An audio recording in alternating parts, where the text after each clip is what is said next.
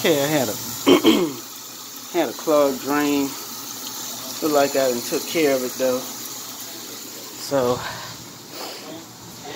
let me show you how I did it. I tried liquid Drano and some other stuff. Here goes some stuff here I was gonna put in there, but I think I'm just gonna keep it. But I want to shout out to my boy Abel Mack with Pave Tex. Told me what to do when I was in Lowe's last night. So I bought me one of these here. I'm gonna get this thing here. It's a Cobra, and if you notice, it's 25 foot power pistol grip drum auger, and it's for, if you can see that, I wish it. Yeah, it's for clearing clogged drains, 1/4 inch in diameter. Cable attach your power drill. So I didn't attach my drill. My drill is in the garage. But this thing here is made by Cobra tools. You can find it at Lowe's. I think it was only like $25 at Lowe's. Me and my boys, we went yesterday and picked it up. But anyway, so I got about I think I got it all the way, just about all the way out to the whole 25 feet. And then there's a lock right there. And so I think I had maybe about all 25 feet in there, because originally we thought it was just a plug, you know, some clog right up under the kitchen sink, you know. And we looked at that, and that wasn't where it was. I came out here.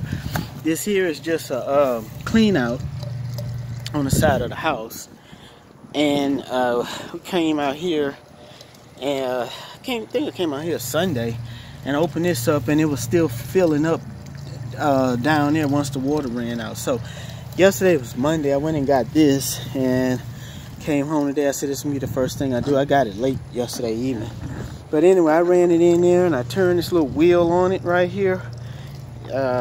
This little wheel, this little hand turner right here, and man, the water was pouring out of here. It would fill up right there, and then it just would run out here in the grass. You can see some of it running out, but I had a kitchen sink still on. But hey, this thing worked.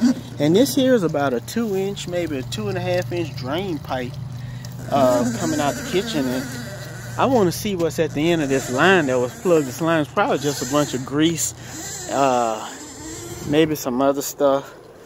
So I'm gonna pull this line all the way out and see what had it clogged up, because whatever it is at the end. But it's not clogged anymore. I'm thankful for that.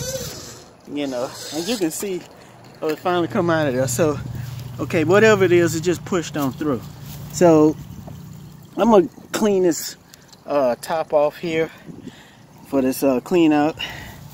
And I just took a big channel lock wrench, and this here just comes on off. You know, it's kind of like pipe molded into the side of the hardy plank there.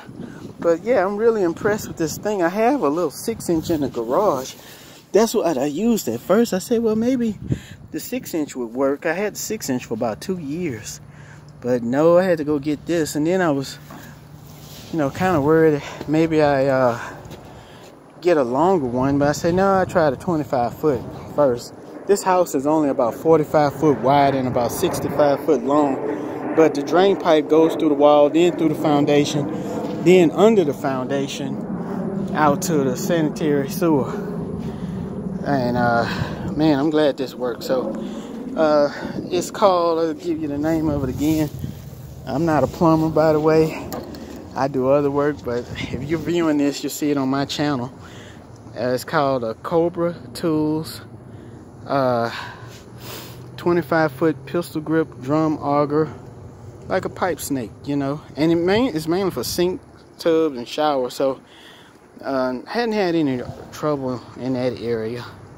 Well, I did, but I called a professional out, and that was one of the reasons why I went to get this, because I got charged over $200 a couple of years ago when I had an issue.